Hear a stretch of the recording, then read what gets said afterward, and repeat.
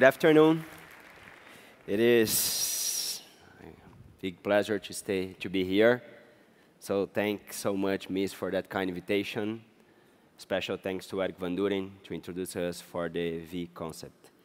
I will show something that we have been working with the Brazilian team, Gustavo Giordani and Paulo Fernando and me. So my topic today will be prosthetic options for posterior and anterior restorations, the procedural aspect. I would like always to talk about 3 questions in each topic that I will talk today. And always we will mention when, what, why, and how we can use some procedures. So I would like to introduce 3 concepts in the restorative part. We'll talk about the retainer type, about the abutment type, and about the abutment material.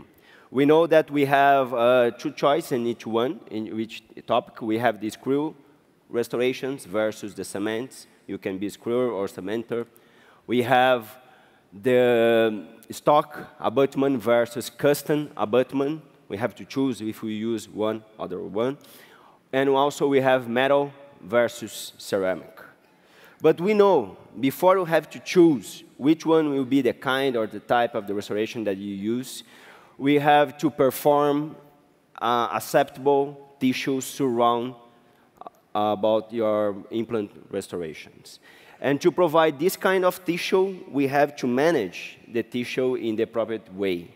And to manage the tissue in the correct way, we have to take care about our provisional restorations. And to take care about that provisional restorations, we have to start sometimes customizing our type of restorations since the provisional phase. So now let's understand when, why, and how we have to customize it since the provisional phase. So pay attention now in 4 situations, 4 tooths that we struck it. And if you see, each one has a specific shape, as Professor Marinello mentioned for us before. So if we think that we have to deliver for the patient a natural restoration, we have to follow this kind of shape. And if we work with prefabricated abutments, it will be difficult to deliver acceptable restorations. And a lot of articles mention that if we work in the provisional phase with prefabricated abutments, to deliver a natural restoration, we have to spend a lot of appointments managing the tissue. And this can traumatize our soft tissue. So let's try to show some protocols that we can improve our tissue after the implant placement. And also, if we work with the final restoration, if you want to work with customizing abutments or a natural crown, we have to work with customizing abutment here. Because if we place a prefabricated, we have problems with cementation, we have problems to work with the crown. A lot of articles mention we can increase peri-implantitis if we work with a prefabricated abutments because it's difficult to remove the excess. And some articles also mention that we have more problems with the bone when we use prefabricated abutments. So we know that we have a lot of advantage to work with custom abutments. And if you want to have more accuracy to work with custom abutments, we start to do some experience. So if you go for your cast before you start your surgery, and you remove your tooth on top of the cast, you will start to find different root shapes. It's the same that I showed you in the other slide. So if you want to create a protocol, you can improve your time working in the cast. And nowadays, you can work with DICON in Conbeam and also with some data for the scan your cast. If you work in this way, you have more accuracy in your restorations. And also, the risk assessment will be low because you work before. So the protocol that will show how you can manage the tissue with provisional restorations were based in some articles that they launched in maybe more 20 years ago. And also we have some data for CAD/CAM designs and some tissue managed for Sue, and one Spanish that called Oscar Gonzalez. And I'm happy that's the technique that we have been working. In this year, I tried to find some new articles about tissue management, and Fullhauser showed the cup root technique can have a good outcomes after 5 years. Also, Stefan Schuh. So I think we are in good path. We are finding some good ways. And if you cannot do the immediate loading, you can customize in your healing abutments. And this is the way that we have been working. So pay attention in this simple case that we do in our daily practice. So the patient loses the molar and the premolar. We work with Paulo Fernando from Implantes, Brasil. So Paulo placed 2V3 implants, and you can see that we have the implant now in the alveolus. If we go to the normal approach, you place some healing abutments, okay? And you know that after 4 months, you have this kind of tissue. And when we have this kind of tissue, we have to work a lot, maybe 3-4 appointments to deliver a good restoration with a good contour. But we can accelerate this process. How we can do this? We can have our provisional abutment. We can create a layer on top of this abutment, and we will place the provisional abutment with flowable composite on top of the implant.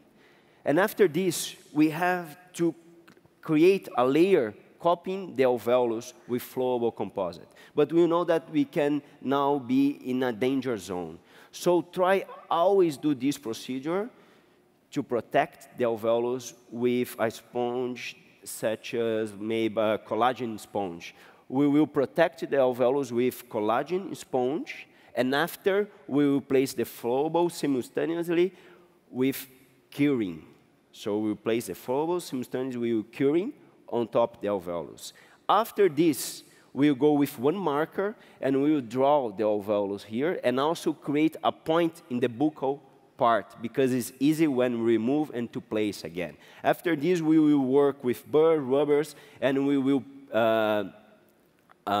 perform these custom abutments. Okay? This is the approach. It's a simple approach. Instead, you use the normal and the usual approach. We start to use the customizing approach, and you can achieve a good outcome, an acceptable outcome, 4 months after the implant placement. So you have two choices today, nowadays, to work with the MIS components. You can follow this way or the customizing way. I know that to work with provisionals, we have a lot of doubts, we have a lot of questions. So with Eric and other Brazilians, we want to go more further in this topic. So we start to do some experience. Our first experience, we tried to develop one alveolar model.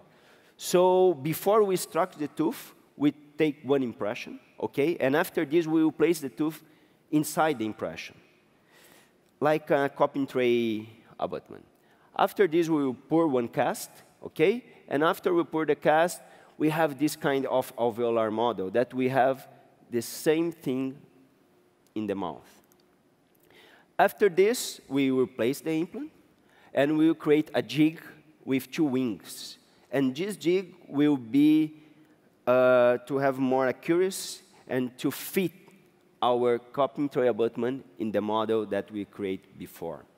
And after this, we will stabilize the implant with some stone in the bottom and some flow in the top. We will have our crown, natural crown, and we will cut and place on top the provisional abutment. And now you can see we have figure number 1 and figure number 2. If you compare, number 2 is the same tooth, but on top the provisional abutment. And now we have to understand when we can manage the tissue. If you see, line A is the gingival level. Line B is 1 millimeter of the gingival level. And we have to play just in the letter C. Because if we play the letter C when you see in the sagittal view, we will create a concavity. That concavity has the function for provide a clot or also a space for the soft tissue graft. And if you see in the frontal way, we will remove the sharp angles, the square angles here, to provide a smooth area for our provisionals. So the way that we have been working, even in posterior or anteriors, you can see we place the implant maybe 4 millimeters from the gingival level. So the first millimeter will maintain the same shape. 2 millimeters deep, we will create that concavity. And the 1 millimeter will be for the polish area, for improve the V-concept, and also to improve the tissue surround the implant. Okay? In the sagittal view, we have this view. In the frontal view, we have to remove the square angles. Okay? And also, if you want to provide some, if you want to gain, or if you want the tissue come a little bit coronally, you can remove a little bit in the area of the emergence profile. You can create the emergence profile a little bit straight so the gingiva can go coronally. So that way we can improve our tissue surround the implant. And I know that this is a little bit like difficult for us, no? It's too much work. But this is an analogic protocol that we have been working, and now I think Eric can explain later, because now we start to work with CAD/CAM, and also we can mill in our abutment, and if you compare our abutment in the alveolar model, we have that it's almost ideal situation.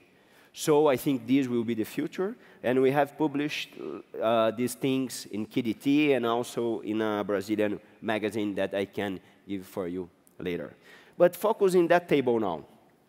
If we work with stock abutment, we know that the cost is better, but the problem is to manage the margin.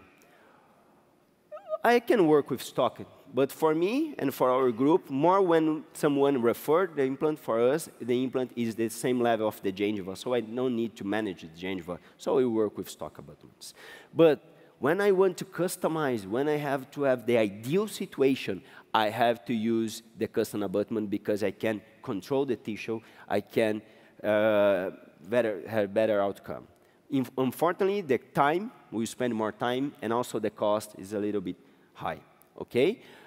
We use always when we have to manipulate the tissue, and we have to take care about the impression, the lab phase, and if it's possible, try to do the abutment with CAD/CAM design. About the custom, so why?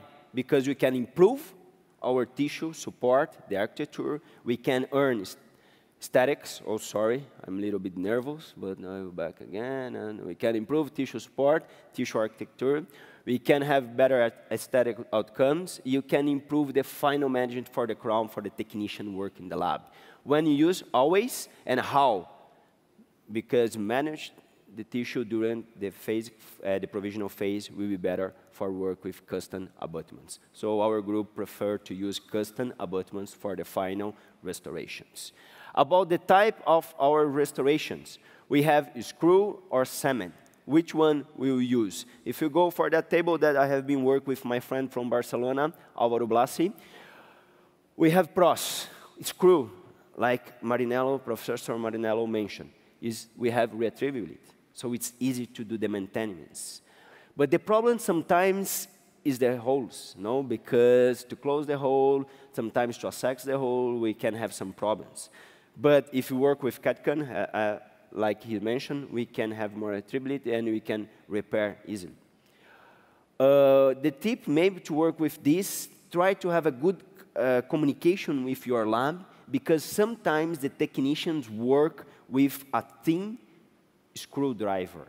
And the screwdriver that we have in our office sometimes is too thick. And if you place or do some wrong movement, you can provide some chip or some crack in our restorations. Try to talk with this with your technician. About the cement restorations, the good thing that we have less disconnections. We can work one abutment on time. It's better. But the problem is the residual excess cement, that it's difficult and sometimes we can have some problems with this. We will use this when we have the hole a little bit facial or buccal, and we have to take care about the abutment design, the cement that we will use, and also the protocol that we will cement. Okay? So why, what, and when, and how we can use this? Because we have more retrievability. We work, oh, again, sorry, nervous, about, no, okay. Without cement, easier maintenance, always when we have the implant in correct position. And to work with this, we know that if we work with 3D softwares and surgical guides, we will achieve this outcome. Now let's talk about the abutment material a little bit. And about the abutment material, we can see that metal, the cost and the strength is an advantage. The problem is the color, because we know that the patients now sometimes can complain. We work more in no-static areas, okay? And we talk with the technician to have a correct polish. The ceramic, we have biocompatibility. We can have more cost. Sometimes you know that the ceramic is more friability. We have more problem with flexure. We have good statics, and we can work with CAD/CAM. If you go further, we know that ceramic, we can work with 2 millimeters, more than 2 or less than 2 millimeters, because they have a good color. Metal, no. We have to work always when we have more than 2 millimeters. Otherwise, we have problem with color. The ceramic, we know that we have to have the ideal thickness to work with ceramic. Otherwise, we can have problems with fracture. With metal, we can work whatever thickness.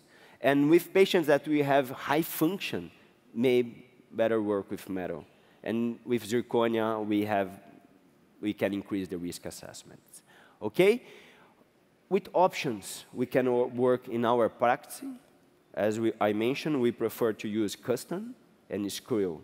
So MIS provide for us these options of components. We have the stock abutment. We have the gold or the chrome cobalt that we can cast. We have the tie base 4 millimeters. We have the tie base 6 millimeters. We can play also with this area of the neck, with the polish area. We have the provisional cylinder, and we have also prefabricated zirconia abutments. And how we can take advantage of this? I know that some people maybe can ask, but how about the full zirconia abutments? Alvaro is a friend that worked with a pros, with a lot of oral rehabilitation, and he mentioned with me that he had some problems in patients with high function that broke the zirconia abutments. And he mentioned also to me that it's so difficult to remove this. And sometimes if we not see that it start to break, the patient start to have some wear in the implant area and can have some pigmentation in the tissue, because zirconia with implant can damage the implant. Okay? So we know that when we work with restorations on top the implants, we have a high risk assessment to have failure. So how we can improve this? We can place a metal link or a T-base between our zirconia restorations. And this was the approach that Alvaro used in that case, and he told me that now he has better outcome. So when we think in this kind of restorations, I would like to think, always when you do a restoration, failure will happen.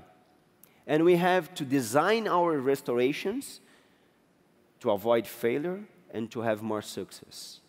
And we have to find where will be the weak link, and we have to do the restoration that can be retrievable in the easy way. So if we work with this kind of restorations, that we have the tie base, we will screw the tie base, and we will cement the monolithic, full crown zirconia or disilicate on top of the T-base. And with cement, zirconia or disilicate on top of the T-base, which will be the weak link, okay? Where is the weak link is located? And if we have some failure, how we can manage this failure? So with the normal options for posterior restorations, we have the cast, we can do metal restorations. We can place zirconia on top of the T-base, or we can use the prefabricated zirconia and place monolithic disilicate on top.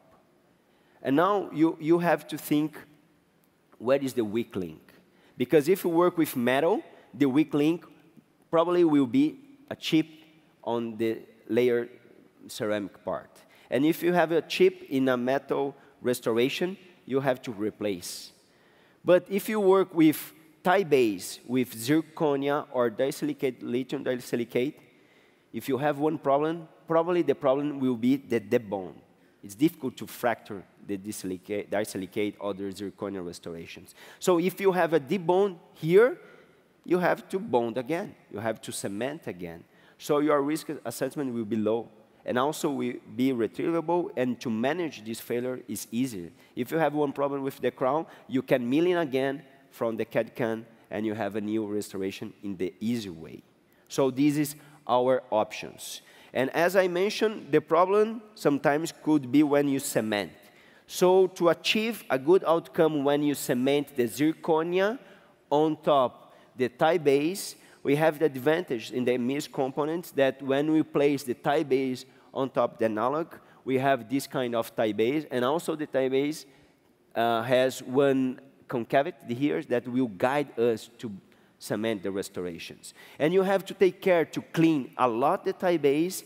You can also place to improve the macro and micro retention. You can place some monomer with 10 MDP, like Monobond Plus or alloy primer from Curaray. And you have to use also a cement with 10 MDP, like Multilink hybrid implant or Panavia V5.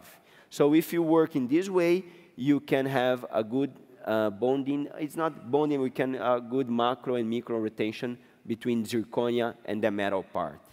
Victor, how about do a sandblaster on top the tie base? If you do sandblaster on top the tie base, we have the advantage the tie base is gold color. If we sandblaster, maybe it will be grayish. So I try to take advantage with the color to avoid some grayish of my component. So I prefer just clean a lot, maybe with ultrasonic or steamer. And after this, use a protocol that I use 10 MDP and also cement with 10 MDP. So if we don't have adhesion between the zirconia or the disilicate with the metal, we have to back to the basics. We have to think that our tie base with our zirconia crowns, we have to back to the basic and think in 3 topics. The axial surface, our tie base have to be parallel, okay? We have to think about the length of our tie base with the anatomic crown, and also how we can improve the surface area. So we know that our tie base is parallel, so we have a good axial surface. We know that our tie base has some macro rotations, and we can improve the micro rotations with 10 MDP. But now, how about the length? We know that we have 4 and 6 millimeters of length. So when you planning a restoration in the posterior area, try to think in this way. You will place the implant 3 or 4 millimeters from the gingiva, and you have your final anatomic crown. Try to do a math and understand how will be your total length of your final crown. So we can suppose that we have like, premolars has the average with 8 millimeters, okay? If we place the implant 3 millimeters, we have 11 millimeters. So you can use a tie base with 6 millimeters that you can achieve your tie base close to the fossa, but also you can work with your tie base with 4 millimeters, because 4 millimeters will be half than 8 millimeters. So the math, I know that it's too fast, but try to take home these things. Tie base, at least half of size of your anatomic crown to improve your mechanical and micro retentions. So in a situation like that, which material I have to choose? Our group prefer to use tie base with lithium disilicate or zirconia in the monolithic way, just layer, okay? Let's see a clinical case now in the anterior area. We have this kind of patient that will have to extract the lateral, and we have to place some veneers on the anterior area. So we remove the lateral, we did our jig with wings, we provide alveolar model, we made that provisional following the rules that we mentioned before, and using this way the plastic cylinder provisional that MIS has. and we have this kind of tissue after 4 months. I always prefer to remove the provisional at least 4 months before surgery because I can manage the tissue better. Okay? So this is before extraction, alveolar motor situation, and after 4 months. And now I have to prep my veneers. Now to improve and to do a minimal preparations, we bleach it a little bit the tooth. We earn a little bit. We improve the color. So now I have to prep less. Okay, we did some additive wax with Cristiano Soares from Brazil. And now I have to decide if I have to place post or no. I can see that I have 3 millimeters of thickness. I have to prep 0.8, so I don't need to place post, and also I can place a veneer. We start to create our protocol to prep on top the mock-up, as Professor Galip Gurel mentioned 10 years ago. We create some grooves. We create a horizontal path of insertion. So we work with this kind of burrs to close the black space that we have when we work between implants and teeth. Sometimes we have problems in this area, so we go a little bit further in the contact points. You can see that we have our preps here a little bit more conservative than here, that the tooth is a little bit dark. So we take the impression. After this, we work in the CAD/CAM, and we perform the way that we mentioned. You use the tie base with 6 millimeters. We made a custom zirconia abutment on top the tie base, and we bond with 10 MDP, and also with a cement that has 10 MDP. For the restorations, we work with a monolithic disilicate, and we placed our restoration in the screw way, because we know the advantage that we can take with this situation. For the tooth, we stand in, we bond, and this is before and after. This is a lateral view about our tissue, before and after, and this is the picture that I like because we can see in the right side, in the left side of you, the implant tissue, and now the natural root tissue. So if we follow some steps, if we work with the tissue in the correct way, we can achieve a acceptable outcome. So the question that we mentioned before, what is the V concept? For me, it is a concept to perform better outcomes in our daily practice. When? You used to use when you want to optimize the tissue, volume, color, and steady outcomes. Why? Because we can improve the longevity of our restorations, and how? Using the customized soft tissue approach. So I hope that I can explain a little bit the way that our team works. Thank you, MIS, for that kind invitation, and have a good Congress.